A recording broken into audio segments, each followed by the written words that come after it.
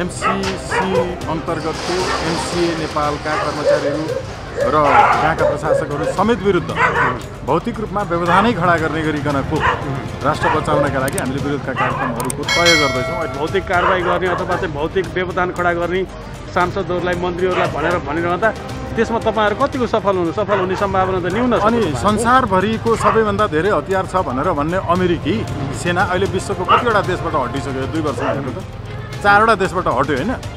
थियो त हतियार, किन हट्नु पर्यो?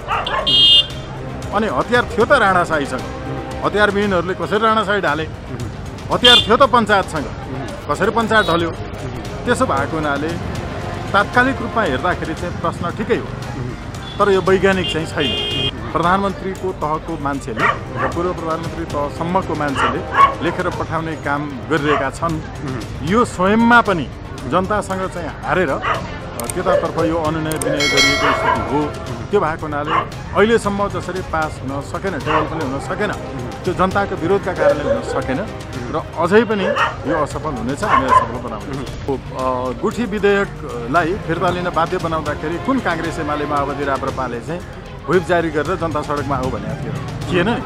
तर हाम्रो चरण भनेको चाहिँ यो वास्तवमा त्यो गुठी विधेयक विरुद्ध पनि यो तपाईँको चाहिँ बालोटारको जमिन व्यक्तिको नाममा ल्याएको विषयमा पनि हामीले त आजभन्दा 5 वर्ष अगाडि नै मुद्दा खेपेर अहिले पनि त्यो मुद्दाको तारिख खेपिरहेछौँ। तपाईँले भोट हालेर उहाँलाई सांसद चुन्दै गर्दा त भोट हालेको हो नि? तपाईँले सांसदलाई पो हालेर छ त, प्रधानमन्त्रीलाई हो त? प्रधानमन्त्रीलाई कसले हाल्छ? जसले पैसा दिन्छ त्यसलाई हाल्छ, विदेशीले। महराले भनेको सुन्नु भएन?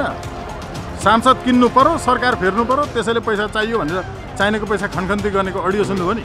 संसदीय व्यवस्था हो नि। कस्तो राम्रो कुरा गर्नु। संसदीय व्यवस्थामा जनताले बनाउँदैन, कसले बनाउँछ? सांसदले बनाउँछ। अनि सांसदले भोट हालेछ, तपाईँ जनताले भोट हाल्यो भने जनतालाई भन्नुहुन्छ मख पर्छ।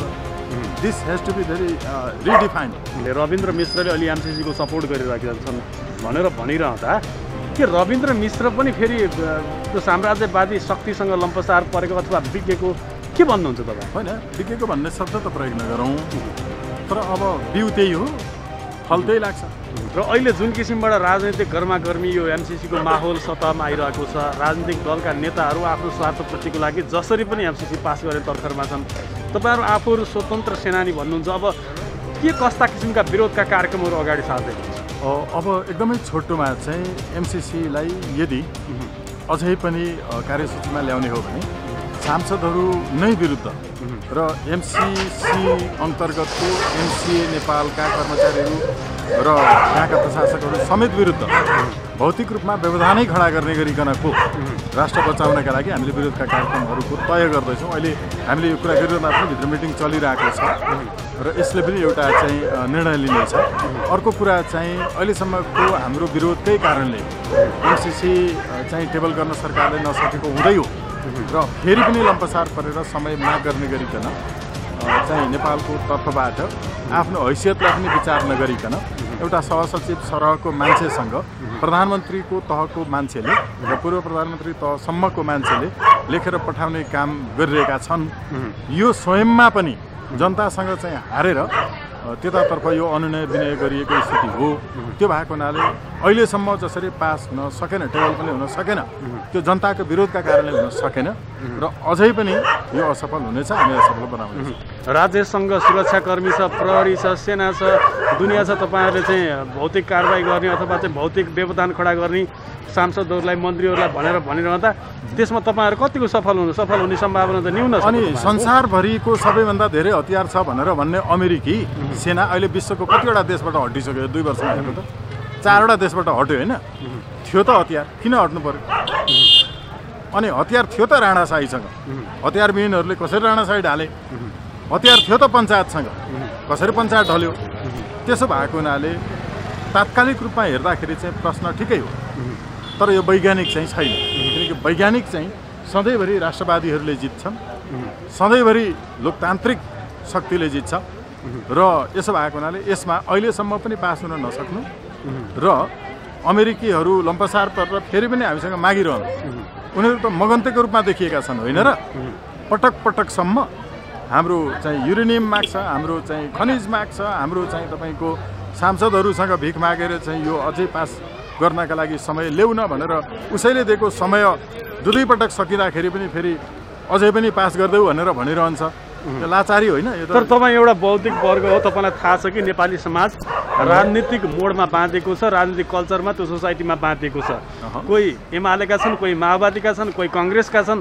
यी पार्टीहरूले ल आन्दोलन गरौँ भनेर व्हिप जारी नगर्दासम्म सडक त रित्तै हुन्छ। तपाईँहरू स्वतन्त्र सेनानी भन्नुहुन्छ, हाम्रा 2 लाख सेना छन् भन्नुहुन्छ, आखिर आन्दोलन गर्ने बेलामा त 20-22 जना न हो। अनि यो गुठी विधेयकलाई फिर्ता लिन बाध्य बनाउँदाखेरि कुन काङ्ग्रेस एमाले माओवादी राप्रपाले चाहिँ व्हिप जारी गरेर जनता सडकमा आऊ भनेको थिएन नि। तर हाम्रो चरण भनेको चाहिँ यो वास्तवमा त्यो गुठी विधेयक विरुद्ध पनि यो तपाईँको चाहिँ बालोटारको जमिन व्यक्तिको नाममा ल्याएको विषयमा पनि हामीले त आजभन्दा 5 वर्ष अगाडि नै मुद्दा खेपेर अहिले पनि त्यो मुद्दाको तारिख खेपिरहेछौँ। त्यति बेला जनतालाई थाहा थिएन नि। जनतालाई थाहा दिनका लागि सबै एक खालका तपाईँको विदेशभक्त मिडियाहरू चाहिँ एमसिसीको पक्षमा छन्। तपाईँहरू जस्तो राष्ट्रवादी मिडियाहरू चाहिँ यसको एक हिसाबले भन्ने हो भने स्वच्छ निष्पक्ष वस्तुगत समाचार दिइरहनु भएको हुनाले एमसिसी गलत छ है भन्ने मेसेज पनि गइरहेको छ।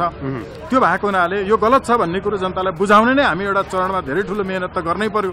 यसले गर्दाखेरि जनताले बुझिसकेपछि गुठी विधेयक विरुद्ध पार्टीहरूले आह्वान नगरिकन पनि आन्दोलन आयो जस्तो आउँछ। मान्छेले पञ्चायतको 2019 सालको संविधान पढेर पञ्चायतको विरोध गरेका थिएनन्, राज्यका गतिविधिको कारणले विरोध गरेका थिए होइन र। 47 सालको संविधान पढेर त्यो व्यवस्थाको विरोध गरेका थिएनन्, गतिविधिको कारणले, राज्यको प्रतिक्रियाको कारणले उनीहरूले क्रिया उत्पन्न गर्दै गएको भएको हुनाले यो विज्ञानको नियमै यही हो, परिवर्तनको र क्रान्तिको हो। त्यो नियम अनुसार हामीले अहिले पार्टीहरूले आह्वान नगरिकन जनताको बिचमा वास्तवमा एमसिसी खराब छ भन्ने कुरो अब चाहिँ बुझाइरहन पर्दैन।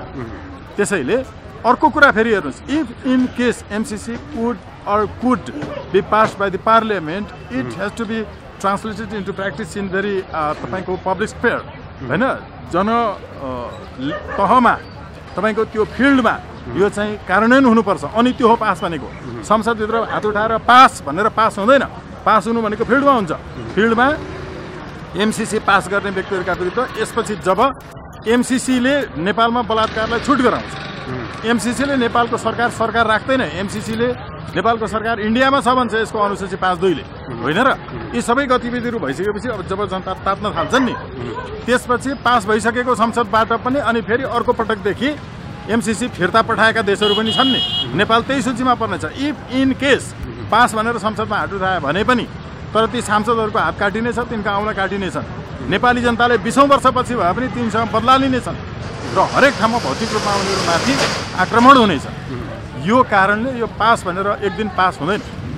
पास भनेको त तपाईँको फिल्डमा हुनुपर्छ। नेपाली राजनीतिको इपिसेन्टर भनेर भनिने प्रचण्डले समेत हामी पास गर्छौँ, केही समय चाहिँ थप्नु पर्यो, हामी सहमति जुटाउने प्रयासमा छौँ भनेर भनिरहँदा तपाईँहरू आज त बल्ल बोल्नु भएको छ रिपोर्टर्स क्लबमा आएर। अहिले यहाँलाई यत्रो पत्र गइसक्यो होइन, यसो छ, एकदम सही हो। यो यत्रो पत्र गइसक्यो, समय बढाइदेऊ भने होइन। हामीले यसको चाहिँ कति समय अगाडिदेखि मुद्दा खप्दै आएका छौँ, के विरोध गर्दै आएका छौँ। यो चाहिँ अब जानकारी नभएको कारणले मैले केही पनि भनिनँ, नहुन पनि पाउँछ, सक्छ, हजुरलाई जानकारी नहुन पनि। तर अर्को कुरा के हो भने प्रचण्ड चाहिँ राजनीतिको इपिसेन्टर चाहिँ अब भत्काउने अर्थमा ठिकै हो होइन, बिगार्ने अर्थमा ठिकै हो, तर सिर्जनाको अर्थमा, राष्ट्रहितका अर्थमा त इपिसेन्टर होइन र। त्यसकारण इपिसेन्टर भनेको अहिले जनता नै हो। त्यो जनताको कारणले अहिलेसम्म टेबल हुन नसकेको हो। जनताको विरोधका कारणले यत्रा मुद्दा खपेर अहिलेसम्म चाहिँ हामी दौडै छौँ त। तर देश त प्रचण्डकै रोल मोडलमा चलिरहेको छ। यसो हुन्छ, प्रचण्डको रोल मोडल जनताले प्रतिपक्ष बन भनेर पठाइदिएको पार्टीलाई प्रचण्डले सत्ता पक्ष बनाइदिए। अब प्रचण्डले एमसिसी पास गर्न जुनसुकै हालतमा पास गर्ने भनेर कम्मर कसिरहेका छन्। कस्तो राम्रो कुरा गर्नुभयो। जनताले त पठाएको होइन, खासमा त्यो मासु भातले पठाएको हो होइन। अर्को कुरा विदेशीले पठाएको हो।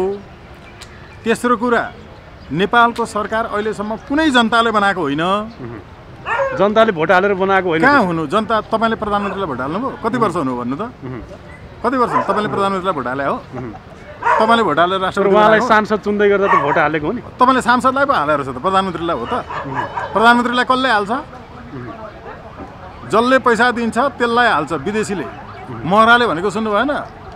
सांसद किन्नु पर्यो, सरकार फेर्नु पर्यो, त्यसैले पैसा चाहियो भनेर चाहिनेको पैसा खनखन्ती गर्नेको अडियो सुन्नुभयो नि। संसदीय व्यवस्था हो नि हो, कस्तो राम्रो कुरा गर्नु। संसदीय व्यवस्थामा जनताले बनाउँदैन, कसले बनाउँछ?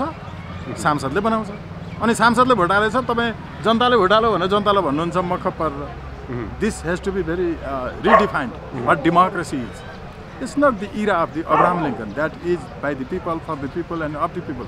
It's not BY by the people. It is BUY by the people. खरिद गर्ने. Not OF of the people. This is OFF of the people. Detachment from the people. And not for the people. It's for the people. जनता भन्दा टाढा. This is what democracy is redefined by advance democratic party. उन्नत लोकतन्त्र पार्टीले भनेको परिभाषा यो. त्यसैले यो प्रजातन्त्र होइन, यो लोकतन्त्र होइन, यो परलोकतन्त्र हो. यो विदेशीहरूले सरकार ढलाउने र बनाउने हो. This is what media should disseminate for the people. जनताका लागि मिडियाले खास यो कुरो चाहिँ भनिदिनु अहिले जरुरी छ कि यो लोकतन्त्र होइन है, यो प्रजातन्त्र होइन है. मैले भोट हालेको भनेर भनेको जनताको भनेको त्यो त सांसदले पो खरिद बिक्रीमा परेर भोट हाल्दो रहेछ र प्रधानमन्त्री बनाउँदो रहेछ. संसदीय व्यवस्था हो भन्नुहोस्, लोकतन्त्र होइन भन्नुहोस्. किनकि संसदीय व्यवस्था लोकतन्त्र होइन र. अनि यति कुरो बुझेपछि त सकिगयो. र आज तपाईँहरू हामी एमसिसीको विरोध गर्ने र अथवा एमसिसी लागू गर्नुहुन्न भन्ने शक्ति पक्षधरहरू, साना साना पार्टीहरू, अभियन्ताहरू एक ठाउँमा आएका छौँ भनेर भन्नुभएको छ. तपाईँहरूले जस्तै एमसिसीको विरोध गरिरहेको विप्लव माओवादी आज तपाईँहरूसँग पत्रकार सम्मेलनमा देखिएन. त्यो कारणले गर्दा तपाईँहरू र विप्लव बीच आखिर के मतभेद छ, के छ त्यस्तो भिन्नता? कस्तो राम्रो प्रश्न गर्नुभयो. हेर्नुहोस् है, यहाँ के देखियो भने नि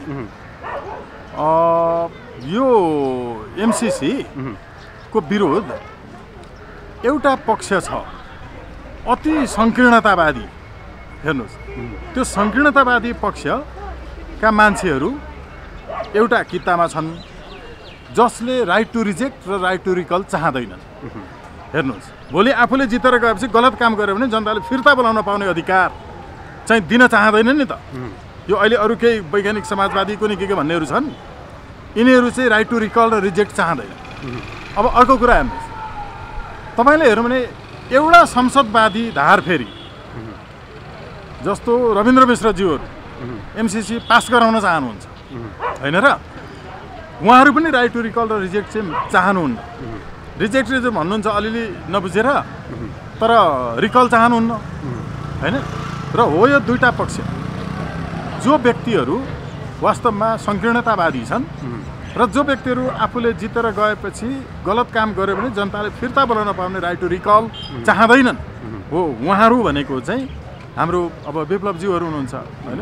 एक समय त म स्वयंले पनि बोलेको थिएँ कि विप्लवज्यूहरूको चाहिँ जुन आफ्नो शक्ति छ त्यो पनि नेपाली सेना समेत लागेर एमसिसीलाई चाहिँ पास गराउनबाट रोक्नुपर्छ भनेर बोलेको मैले नै हो. अहिले हेर्दाखेरि के देखियो भने उहाँहरू प्रकारान्तरमा यही पुरानै व्यवस्था जहाँ रिकल र रिजेक्ट हुँदैन त्यो व्यवस्थाको पक्षधर हुनुहुन्छ. उहाँहरूले राम्रोसँग बुझ्नु भएको छ.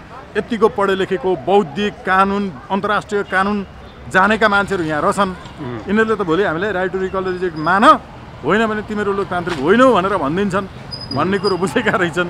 त्यो भएको हुनाले अहिले भागिरहनु भएको छ. तर केही फरक पर्दैन, विभिन्न कोणबाट भए पनि एमसिसीका विरुद्ध चाहिँ उभिनु राम्रो कुरा हो.